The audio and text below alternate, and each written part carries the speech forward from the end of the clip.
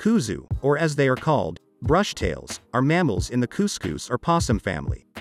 Kusu is widespread all over Australia, including nearby islands, such as Tasmania.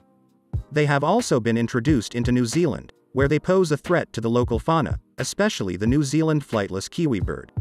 These little animals are too easy prey for humans, wild dogs, and cats as well. In the moment of danger, the already slow bristle-tail, instead of running, freezes and hangs on the tree. And the animals, because of their bright color, are highly visible among the foliage. Kuzu is a wood-climbing animal. Their natural habitat is forests and other wooded areas, although they can also be found in nearly treeless areas and semi-deserts.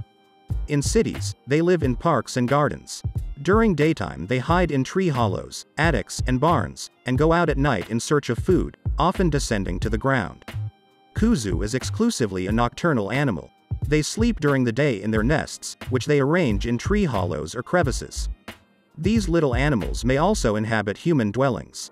Moreover, they fear humans almost nothing and tame them easily, becoming nice and affectionate pets. To tell the truth, they can hardly be called unproblematic, as they are not only active at night, but also mark their territory with strongly smelling secrets. And the brush-tailed poults themselves emit a very peculiar smell. Its appearance resembles that of a mixture of fox and squirrel. Their body size may be up to 60 centimeters in size and weighs 5 kilograms. Its special pride is its long fluffy tail, which is extremely flexible. It is with its help that Kuzu cling to tree branches, where they spend most of their lives.